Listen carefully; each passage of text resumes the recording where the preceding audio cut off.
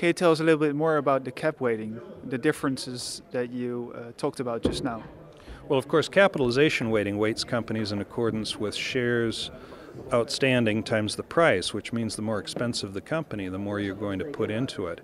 So it winds up being growth tilted, favoring companies at high multiples, momentum chasing, pursuing companies that are rising in price, and popularity weighted heavily towards the companies that are most popular. Why should we expect a full equity risk premium for investing in that fashion?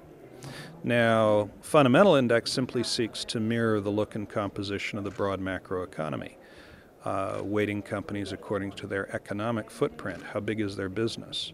And there's a lot of measures of a company's size: sales, profits, book value, dividends. These are all relevant measures. So by using multiple measures of a company's size, you can mirror the look and composition of the economy instead of the look and composition of the market.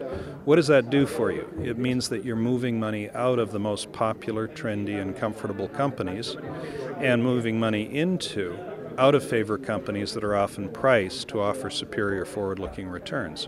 We think it's a much more valuable, much more sensible way to construct a portfolio.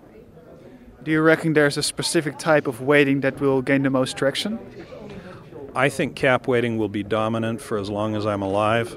I think fundamental index will continue to be the second most popular and most significant source of value add for those in the indexing community in the years ahead. Thank you very much. Thank you for your time.